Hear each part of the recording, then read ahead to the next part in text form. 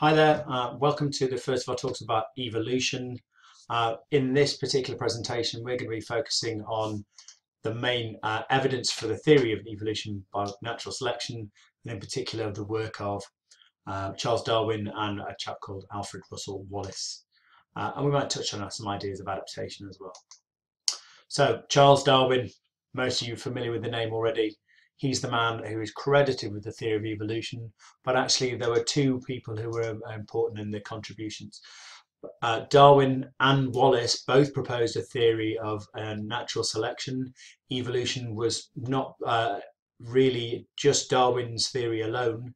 He was one of the people, however, who collected lots of evidence to support the theory and published a paper to show that the theory was a viable theory.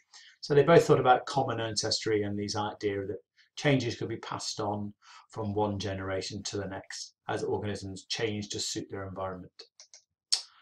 Now, where did Darwin get his ideas? Well, mostly from setting up on a journey.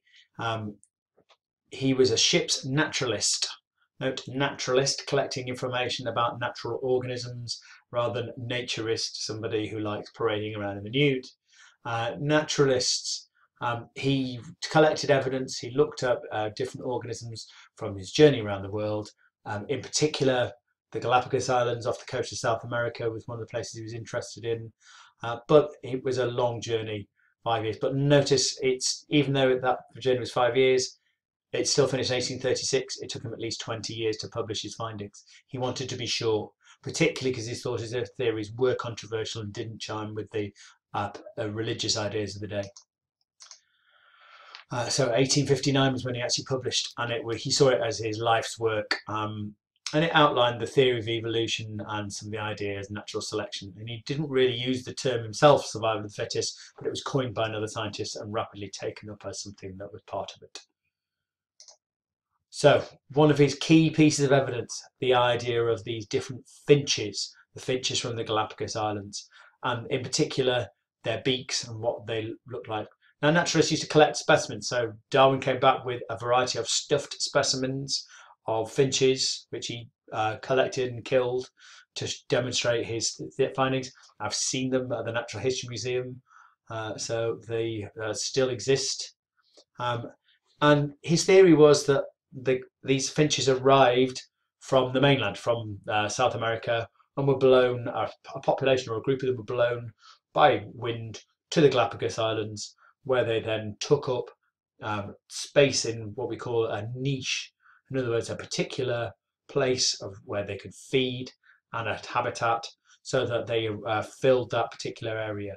Now, depending on which island they landed on, they began to gradually change to suit the environment. Remember, it's not that they are changing, it's that those with the best characteristics survive to breed to pass on that characteristic to the next generation.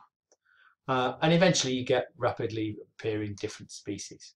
So you have a range from ones with sort of parrot-like beaks for eating fruit, pointy beaks for picking at insects.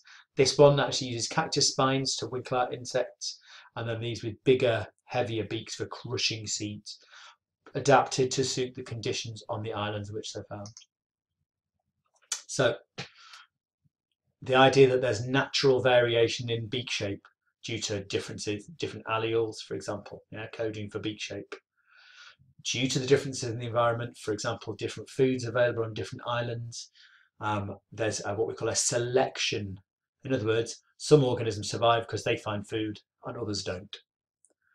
The successful individuals then survive long enough to breed and pass on the genes, producing young which also have the same beak, the particular beak type that allows them to survive. And over a period of time, this results in what we call speciation, the formation of a separate species. This destructs through a similar same thing again. You've got variation causing alleles, possibly by mutation. Competition for resources, the idea that there can be competition, that there are too many organisms to survive. You might have large numbers of offspring, and only some of those will survive. So those characteristics get passed on, and more of those individuals get passed on with successful characteristics. Those less well adapted die out, leaving only the fittest to survive.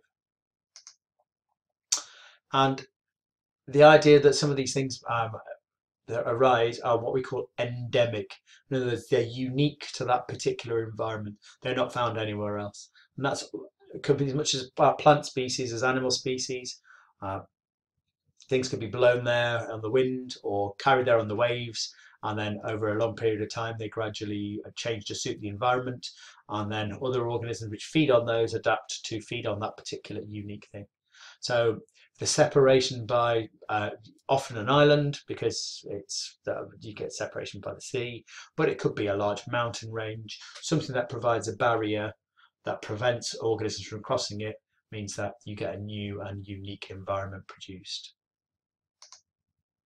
So Darwin's key observations to contribute towards this were offspring appear similar to their parents, but not identical. The organisms produce large numbers of offspring, much larger than they would actually need to just replace the two parents.